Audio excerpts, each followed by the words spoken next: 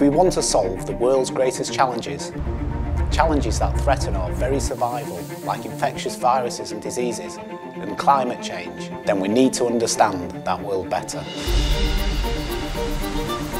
And the world consists of fluids, we're surrounded by them. Understanding their dynamics is fundamental to being able to solve the problems.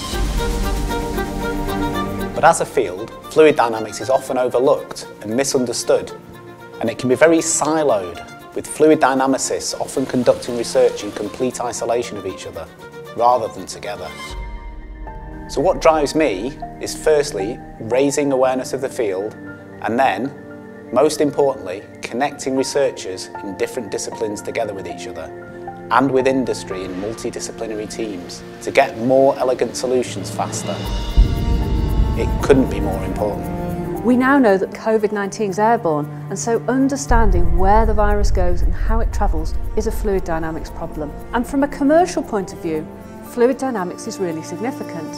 In the UK alone, it contributes £13.9 billion a year, delivering new innovation to drive productivity, improve health and secure a sustainable future requires a deep understanding of the principles of fluid dynamics and the right collaborations and partnerships to deliver world-leading research and enable impact. Many individual fields are doing great work, but are we working as effectively as possible? How much duplication is happening where solutions across disciplines are the same or similar?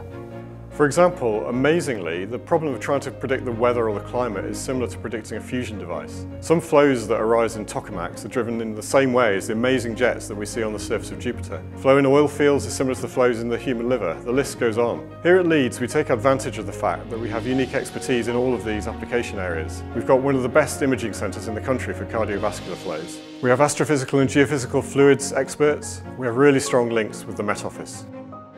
Our drive is to get these people talking to each other because we believe that we can understand the challenges and find solutions faster through working together. We do this by enabling collaboration and providing funding and support to researchers, building and maintaining partnerships worldwide with end users, academia, funders and alumni. We support cross-disciplinary postgraduate level training through MSc, PhD and short courses. Fluid dynamics is going to accelerate over the next 10 or 15 years. Exascale computing will finally allow us to probe turbulent problems, solving problems that we could have only dreamed about in the past.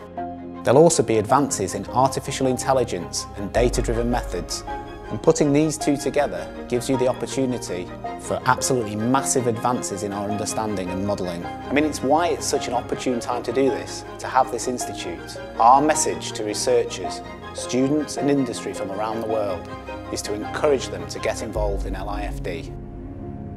Visit our website for more information and to get in touch. There's some fundamentally beautiful science to be done, and it's just so important to our future world.